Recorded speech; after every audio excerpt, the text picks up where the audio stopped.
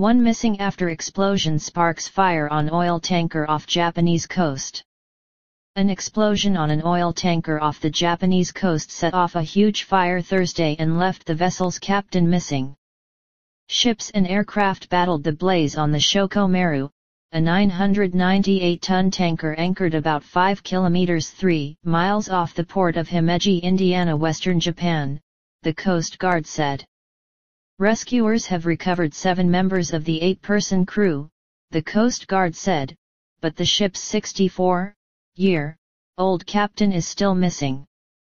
4 of the rescued crew members were seriously injured in the blast, the Himeji Fire Department said, and all 7 of them were taken to hospitals after arriving in the port, which is about 75 kilometers 45 miles west of Osaka on the Seto Inland Sea.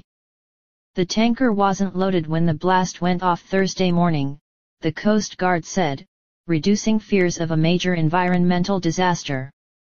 Video footage showed water cannons dousing the stricken ship as large black plumes of smoke rose from a blaze roaring inside its body. Later images showed the tanker scorched, smoldering and listing to one side. There was no immediate danger to other ships, as the tanker was located outside of the port facility, the Coast Guard said, adding that an exclusion zone was being set up around the damaged vessel.